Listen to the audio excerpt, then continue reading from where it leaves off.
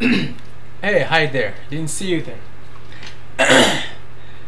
Today it's gonna be a fun day, but before I get started, it's quite hot here today, so forgive me if I look a bit toasty. It's pretty hot in Houston today. So a little quick fun quiz before we get started.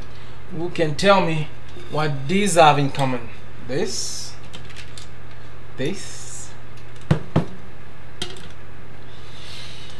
and this. If you guessed it, great. They're all Italian. So spaghetti, Lamborghini Diablo, and then the Sites Spectre HC, which is what we're going to talk about today. I had the pleasure to get this one on loan and review it for your viewing pleasure. This is a Sites Spectre HC. It's an Italian submachine gun. This is not a submachine version. This is a semi-automatic pistol, civilian variant of it. But it's a variant of a gun called the Sites Spectre M4. This one is the HC, Spectre HC, which is again civilian version. It's a submachine gun, striker fire that works from a closed bolt operation. Designed in Italy in the mid-80s, produced from 1997, if I believe, until around 2001. Actually, no.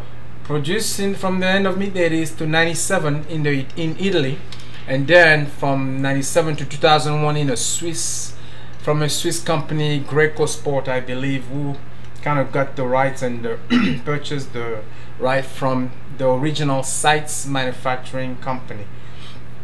I guess the company name was Sites. So striker fire, blowback mechanism, firing from the closed bolt. Ergonomics and design, it's pretty comfortable to hold. Again, it's a pistol, but think of it more of a submachine gun, meaning, you know, you could easily put a stock there and extend it this way, which is actually, I believe, how the Spectre M4, the military version, comes. You know, he had a stock there. Very cool gun. I mean, very rare. We don't see these too often. I shot it earlier today, and you'll have some footage of how it shoots earlier. Grip wise, again, actually, before I continue, no ammunition on the magazine, no ammos in the gun. The trigger is a double action, single action pistol. The trigger in single action is quite heavy, at least 9-pound pull. But as soon as you pass that single action, the double action is very smooth. I would guess, based on my trigger gauge earlier, it's 2.5–3 pounds at the most. The gun itself has a safety switch. It's ambidextric, but it also has a decocker switch right here. So when you load it, you can decock, which allows you to carry it with a round in the chamber, and then you can press the trigger and you fire. Safety switch, and this is a fairly new gun. I don't even think it was fired extensively, but the safety switch is pretty hard right now. But I think it's because it's been barely fired. You have to use my thumb and put some pressure to operate the safety switch. But very interesting design. One of the particularity I found on the Spectre is a couple of things. The charging handle on the top, right, which has a cutout open so that you can still see the sights through from the rear side to the front side. The rear side kind of have a mechanism that also serves in retaining the back of the plate from the recoil spring once you disassemble the rifle. It's got one pin that you need to remove in order to disassemble the gun. Besides that pin and the little retention clip here, that's it. You can do a field stripping of the pistol quite easily. The other interesting fact about this gun is the magazine. The Sites Spectre, this one comes with 2 magazines, 50 round magazine, 30 rounds magazine. This one is chambered in 9x19mm round, so 9mm round. These are called casket magazine. 4 column, so you have ammos or bullets, if you want to lack of a better term, sitting 1, 2, 3, 4, so double stack on each side, basically each side of the magazine. So I found that very interesting. 50 round mags, 30 round magazine, a lot of rounds on your person, and those mags are fat and big. Interesting design, but the whole gun is very balanced. It stands by itself when you sit it there, right there. You press this button to release the magazine. So mag release is an interesting spot right in front of your trigger, but not, you know, it gets really intuitive real fast, right? So it has not caused me any problem. I just grab it, pull it out. This gun was designed in the 1980s, mid-80s. It was produced by Sites in Turin, Italy. I believe they stopped production in 1997. A Swiss company called Greco Sports continued the production in a small number of quantity from 97 area until 2001. You can have this gun in other caliber, 9x21, 40 Smith & Wesson, 45 ACP. I think those 4 main round, including the 9x19s, are the different cartridges that the submachine gun fires. The effective range for this pistol or submachine gun, if you have the military variant, it's about 150 meters or 492 feet. I guess, of course, depending on which bullets and ammunition you're using. Single action, double action, as I mentioned. Decocker, I just pressed the decocker there. It's a little heavy, but that weight is not unbearable, and I think it really helps in the way the gun shoots. This shoots very soft. I like to call it like a flat shooter. It shoots like a train on rail, meaning with the recoil management and the weight of the gun and the platform, you don't have, it's very easy to handle. It doesn't, you get back on target very easily, and I didn't have any trouble shooting this gun, although there's no stock, there's no brace to support it. I just held it like that and it was pretty much right back on point. It reminded me a lot of how my PPS-43 shoots, right? So they kind of, you know, when I shot the Spectre earlier today, it reminded me a lot about how this one shoots. And got safety on. So this PPS-43 is the same thing, although this is also it's an SBR, so it's got a stock. But when you shoot this one, things are pretty flat. It doesn't move. Well, it just goes this way. It doesn't move up and down too much. It's very smooth. I really like the way this gun shoots. So the Spectre HC reminded me of this PPS-43 in terms of the recoil management when I was firing the gun. This interesting design actually inspired a modern gun, which is a version inspired by this one, the B&T KH9, which we happen to have a copy of right here. Again, magazine is empty, no ammunition in the gun. This B&T is a Swiss gun, Brugger and Thomet. Very nice gun. We'll talk more about it in another video, but I just want to mention it because it has a decocker right here. That's a decocker switch. I don't know if you can see, and charging handle on top, just like an HC Spectre, cut out in the charging handle so you can see your sight through. 9x19, 9mm round as well. This is another great shooter because it's so light, so easy, so light and nimble. Design is very similar to the HC Spectre or Spectre HC, about the same length, except the B&T KH9 is a little longer. But this modern gun was inspired by this one right here.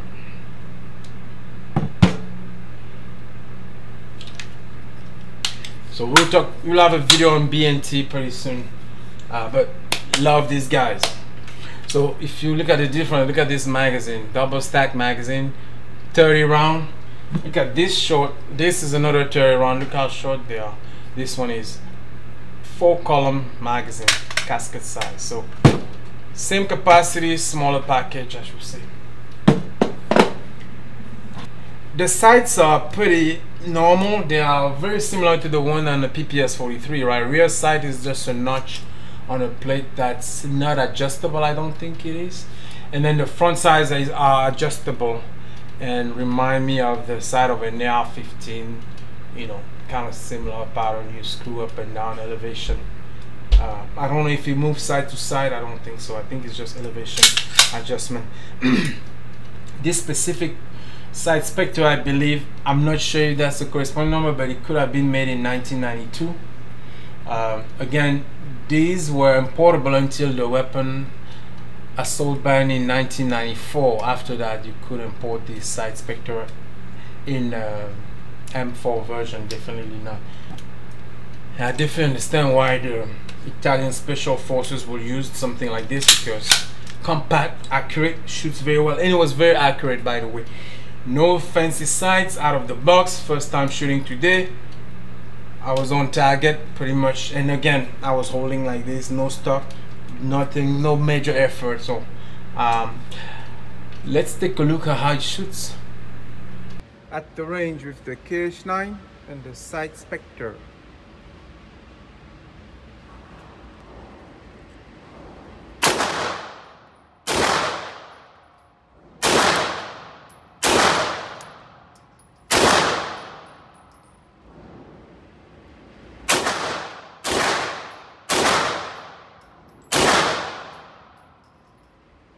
Not bad.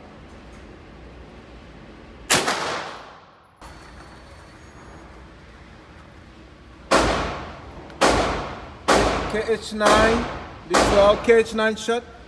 This was the Spectre. So not bad. KH9, I was able to tight all the group, and then I dropped a couple here. The Spectre, very accurate, considering there's not even a stock. It's only 7 yards, of course, but pretty good. Sites Spectre HC. Who should buy? Collector, gun collector. This is a cool gun to have in a collection. I wish I had one. I don't have. This is not mine. I've seen it online right now in the $2,000 range at various auction sites. So let's see how we take it apart. So in terms of the internals, right? Striker fire, blowback mechanism fired on a closed bolt. The disassembly procedure is quite simple. One really retaining clip pin that retains the gun, but it's got a little tiny clip there that's very fragile. So I think if you damage this little guy here, good luck finding one. There are replacement one, but I don't think there's a lot of parts available for this gun. So you remove that single clip, that pin right here. You're supposed to hold this and tap the bottom, which releases the trigger. So now you have the lower receiver group, if I should say, the trigger pack, and then there's a little, you release this clip, careful, which retains the bolt and the mechanism, and there are a couple of springs mounted in this, and from there you can now have the bolt carrier pieces fall out. And that's it. The gun is filled straight.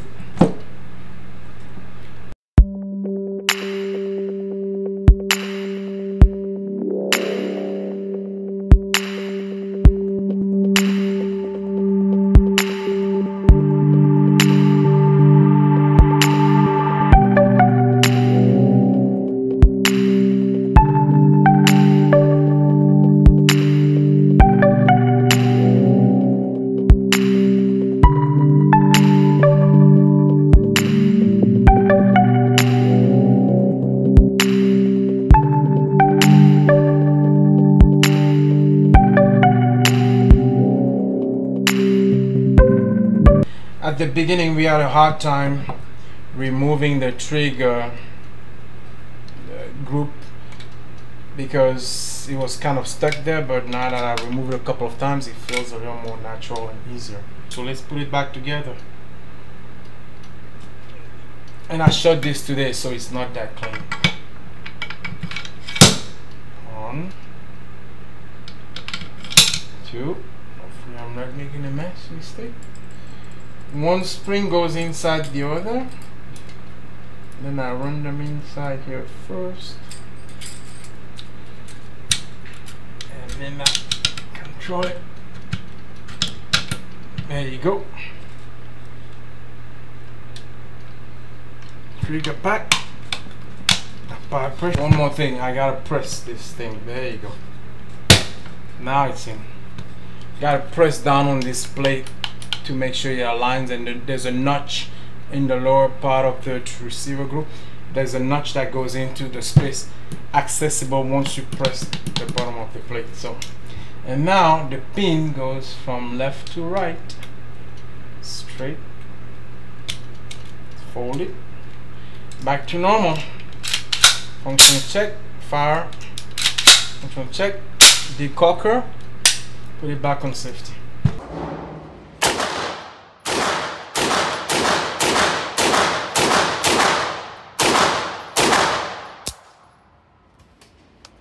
There are several variants for this available for civilians. So this is the Spectre HC. This is also called Spectre Sites Falcon. There's a version called Sites Ranger, which is a sub carbon. It's got a stock. It has a feature of foregrip, which is removable. It has a longer barrel and top folding stock. So if you have a Sites Ranger, that's pretty cool. I have not seen one of those in person. Coming up next, I will try to have I don't know if this is going to be the next video, but I will have a video on the B&T, especially this KH9, which is a version of a B&T inspired by this gun, and another couple of B&T's comparison. So stay tuned, help me grow the channel, and I appreciate your support. In the meantime, stay safe. Let's continue to respect each other. There's a lot of stuff out there with the racial inequalities and injustice in this great country. Hopefully we love each other more, and then we respect each other. So I like the firearms, I like guns. It's cool to collect them. Train with your gun. Training is very important, but having those tools should not be your first resort in case of a conflict, right? De-escalate the situation, learn how to defend yourself without using a gun. You can use this as a gun. Your voice, speak up, listen, and just try to de-escalate conflict. I think if we do that a little more, perhaps there will be less fatalities. I'm not saying there won't be any conflict, but we can have another video on that. I think I'm rambling there, but it's a very important subject. I think we should learn how to de-escalate incidents more than we escalate them. So anyway, thanks again for watching Easy Be Tactical. Next time.